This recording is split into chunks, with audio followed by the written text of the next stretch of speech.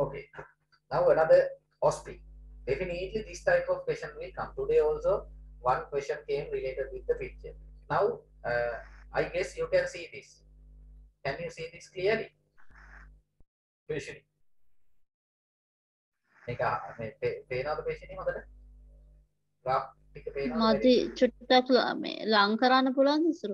තව පොඩ්ඩක් මම පේනවා අඩුයි පැරාමීටර්ස්.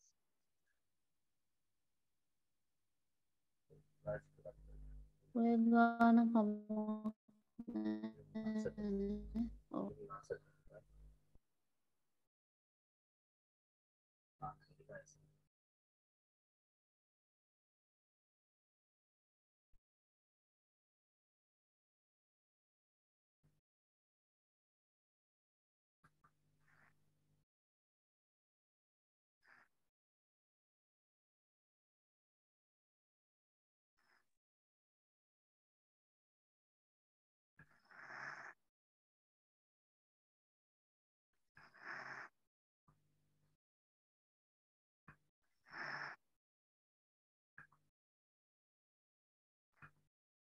Right.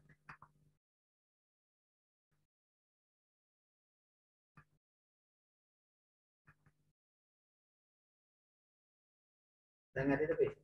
එච්චර තමයි පුළුවන්. පේනවද? ඔව් පේනවා. ඔව්. Right.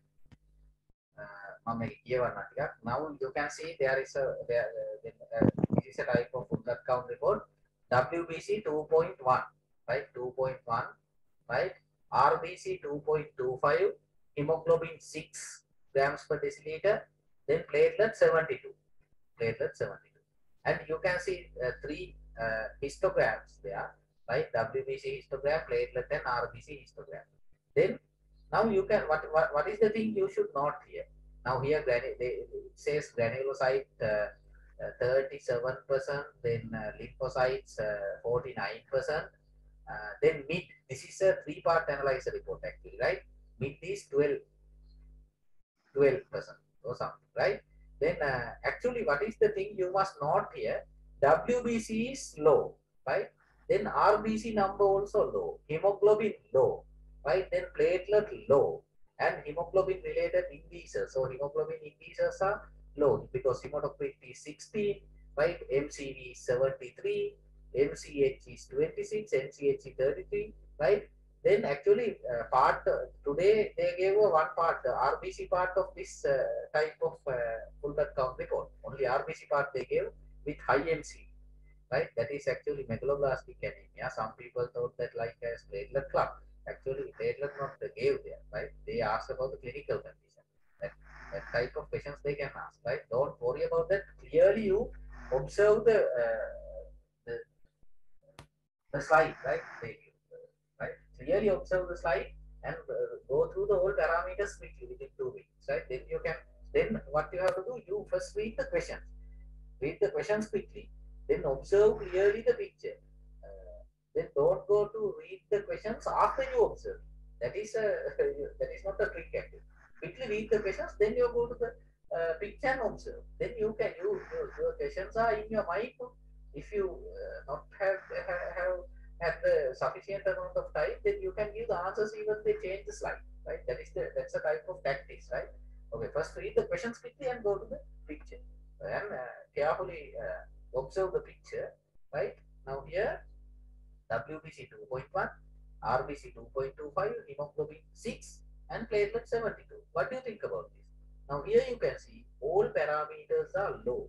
All parameters are low, right? Okay, this can happen in two conditions. One is pathological condition, no clinical condition. Other one is mechanical condition. Okay, what is I will discuss about the clinical condition first. This type of blood report can come from the patient suffering with aplastic anemia. Okay, aplastic anemia.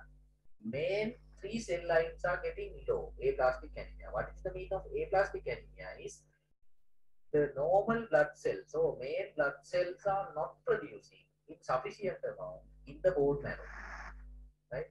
That's anemia. That's a type of anemia. right? Aplastic, no cells, aplastic anemia.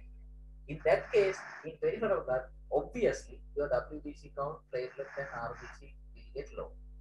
Understood? The aplastic anemia is the clinical condition, and our term is for this is what is the term we use? Term is pancytopenia. In blood picture reading or in blood picture reporting, we use the word pancytopenia. Pancytopenia means main three cell lines are get low, right?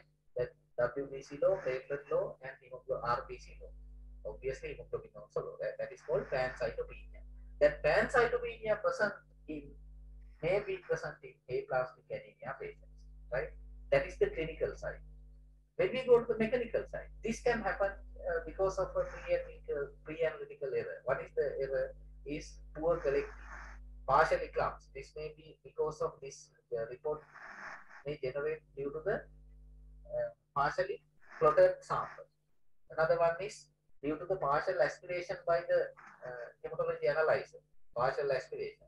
Okay, then partially clumps or clotted blood sample, right? Those are the reason. Those are the possible reason for these type of results. If you have platelet clumps, then you should go to the platelet histogram. If you guess platelet clumps, you can go to the platelet histogram and observe whether there are any elevation at the right hand side. Actually, this blood picture, in this full blood count report, you don't have any elevation in the platelet or now the first histogram is WBC histogram, that shows the neutrophil and lymphocyte. Don't worry about that. Then go to the second two diagrams, right? The next diagrams, right? Second and third diagrams. The one of that is platelet histogram, other one is RBC histogram.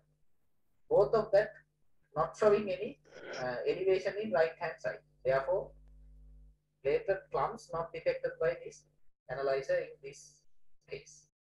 Understood? Right. This type of blood picture can give to OSPI. Right. Next. Okay. Another test that can come. Another picture that can come to the OSPI. This is called Ham's test. Right. This is called Ham's test. What is Ham's test? Another name for Ham's test is acidified serum lysis test. Acidified serum lysis test. Very simply, I will take the pathological condition here. What happens in some patients, right? At the night time, when their blood get acidified due to the carbon dioxide, right? When they are serum, all normally our blood become acidified actually in the night time due to the carbon dioxide. Because of this acidified serum, as the acidity of the serum, in some patients, their red blood cells will be hemolyzed. That's a type of clinical condition. That's a pathological condition, right? Because of the acidity of the serum, their red blood cell can be struck.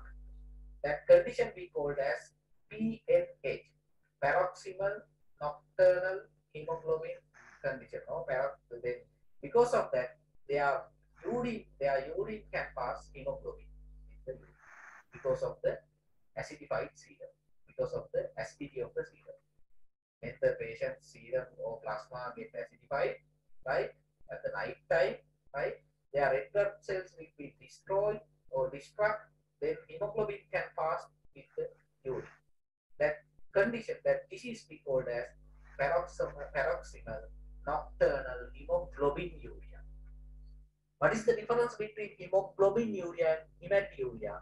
Hemoglobinuria means, right, pass hemoglobin with the urine, and hematuria is pass red blood cells with the urine. Okay. Here, this condition is paroxysmal nocturnal hemoglobinuria, right? Then, because of that, patient release some hemoglobin with the urine. What are the tests we can do to screen this? One is Ham's test or acidified serum lysis test. What is the principle? When PNH cells exposed to the 37 to patient's own or normal serum, patient's own serum or normal serum at pH 65 to 70, that is acidic serum, they show abnormal lysis. Usually normal patients, normal persons, red cells should not lyse in this pH. right? Because of the disease, they shows their RBC lies due to this acidity, right? Then that is the principle. Then we acidify the serum. We take the patient serum, own serum, or we take the normal serum and we acidify it. Then add the patient's red cells to there, and we observe any lysis present or not. Now here you can see we can do that with the room temperature at 37. Then we observe there is a lysis in the room temperature as well as 37. Then that means the acidified serum, you can see there, you can see a hemolysis there, right? That is because of the disease, PNH, right? This is called hamsters. How they can ask the questions? They can give this type of tubes. Three sets of tubes can give, right? Three sets of tubes can give with plasma and with some hemolysis, and they may ask, what is this test? Then you have to give the answer, HAMS test, or in another word, acidified serum lysis test. What is the disease condition? You can give the answer PNH. If anyone cannot remember the long name, you can write PNH, paroxysmal nocturnal hemoglobinuria. Okay, what are the further tests you can do to identify this condition? Then you can do hemoglobin identification in urine. Urine hemoglobin you can do. For that, you can you may remember that spectroscope observation through spectroscope observation. You can observe the urine through a spectroscope method, spectroscopic method, right? You observe the urine through a spectroscope. That test is not doing. Actually, now it is not doing, right? Then that's a one, right? Then you can do urine hemosiderin, urine hemosiderin, urine hemosiderin test, right? That's a type of iron staining technique, right? Then urine hemosiderin, then urine urobilinogen level you can do. No, urobilinogen not affected this because indirect bilirubin increase here. Therefore, urobilinogen or bilirubin not increase in urine. Urine hemosiderin you can do, right? Another confirmatory test is very important, flow cytometry. You can do flow cytometry to confirm this PNH disease, except of the HAMS test. HAMS test is actually screening test. Confirmatory test is, we are not going to do confirmatory test for this one. Once HAMS test positive, we report it as HAMS positive and PNH. But if you need to confirm, you can do a flow cytometry for that. Right. That is about HAMS test. This can come to the next host. Yeah. Right. Okay, another important thing, right? Now here, this is a blood picture again. I hope you can see my cursor point again, right? Now you can see normal red blood cells, as I previously told, normal red blood cells. Now here, this is a normal red blood cell. Except of that, you can see red blood cells with these points. These are target cells. Now you see, major populations are target cells. Except of that, you can see these type of tier of cells too. Right? If you having this type of blood picture, and if they give you a tip or some points, some hints, hemoglobin low, RBC count low, right, and this type of blood picture, with all those things, you should think about the disease thalassemia. This is a blood picture of thalassemia major, right? Then what are the other tests you can do to confirm this thalassemia major? You can do hemoglobin electrophoresis and HPLC to confirm the thalassemia major, right? Then, except of that, you can see target cells, major population of target cells in the thalassemia blood picture. Thalassemia major picture is normocytic, normocytic, normocytic hypochromic blood picture, normocytic hypochromic blood picture, right? This goes under this thalassemia major goes under the hemolytic anemia. The hemolytic anemia is a type of anemia, and the blood cell RBC morphology is normocytic normochromic. But in especially thalassemia, that is normocytic hypochromic. Actually, they will not ask those blood picture recordings. They will ask what are the cells or what are the major type of abnormal red cell inclusions you can see. Those are target cells. Right. Another important area I need to discuss about the reticulocyte count. right? Today also they gave a picture of reticulocyte count. Then they go surround the reticulocyte count always. Then again I will revise about the reticulocyte count.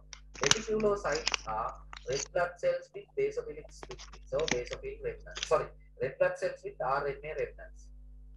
Red blood cells with RNA remnants. When the RBC formation, it starts with the erythroblast. From erythroblast to the RBC, there are some stages, early stages, early erythroblast, then intermediate erythroblast, then late erythroblast, then nucleated red blood cell, then reticulocyte, then RBC, right? Then reticulocyte count we can do to find out the or screen the hemolytic conditions. If patients suffering with hemolytic anemia or any other hemolysis due to different reasons, right? Reticulocyte count increases. Hemolytic anemia, there are different types of hemolytic anemia present. Last in previous session also I told about hemolytic anemia. You can go through that, right?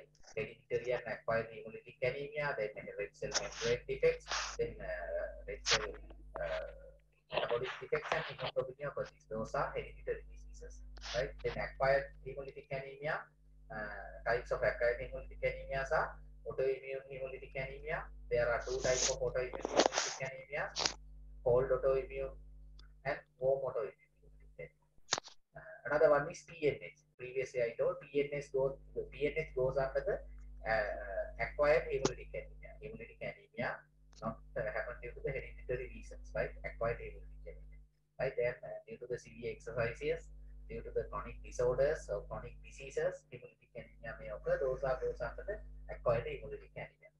Any hemolytic anemia cause increase of reticulocyte count, right? Then to do the reticulocyte count, we can use three type of stains, right? Mainly, right? Methylene blue, new methylene blue, azure blue. Another one is brilliant prism blue. Also, you can use, right? If you don't have any type of these, any type of this stain in your laboratory, actually, as a preliminary thing, you can do this reticulocyte count by using Leishman or Gibbs sustain. By using a Romnowski stain, that's not the recommended method, right? But if you don't have any staining, you can have idea about increased retic count. You can stain, you can usually prepare the normal blood picture, blood film, and do the Leishman staining or Gibbs sustain. Then you observe any polychromatic cells present here. What is polychromatic cells?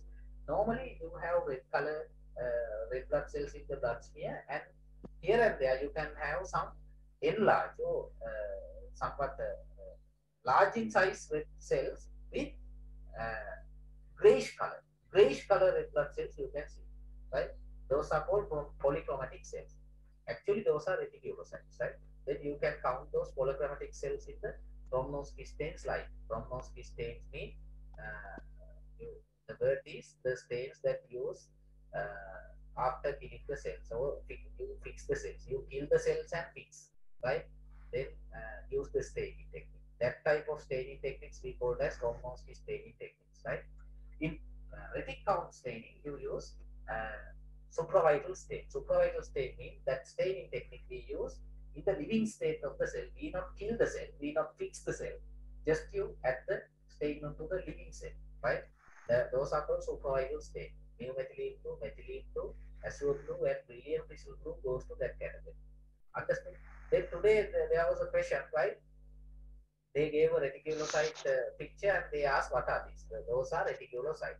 Then they asked what are the other red cell inclusion bodies that can mislead the as reticulocytes? What are the other inclusion bodies? Uh, Hemoglobin or Havel Jolly body. Havel Jolly body. Havel Jolly body is again type of inclusion, red cell inclusion. Inside the red cell, you have a somewhat dark blue clump, right? One clump, one point, one pyknotic, like